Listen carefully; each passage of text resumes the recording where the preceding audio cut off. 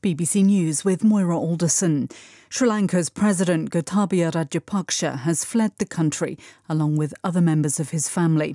Mr Rajapaksa flew out on a military jet just days after his home was overrun by protesters. It's unclear where he's heading. The Ukrainian authorities say they're increasing the export of grain through formerly disused ports and canals on the Danube River Delta between Ukraine and Romania.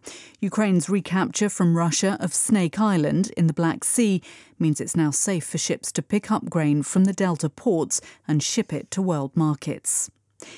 Twitter says it's suing Elon Musk in an attempt to force through the completion of his $44 billion deal to buy the social media giant. On Friday, the Tesla chief announced he was retracting his offer because he was not given information about the number of fake and spam accounts on the platform.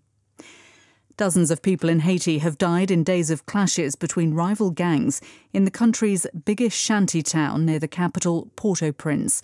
Thousands are said to be trapped there without access to basic services.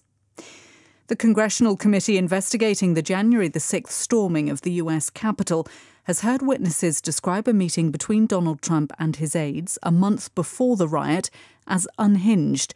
In the latest hearing, a pre-recorded testimony by Mr Trump's former White House counsel revealed how the president ignored his advice to concede the 2020 election. In Britain, the race to replace Boris Johnson as leader of the governing party and the country's Prime Minister has narrowed to 8 fellow Conservative MPs.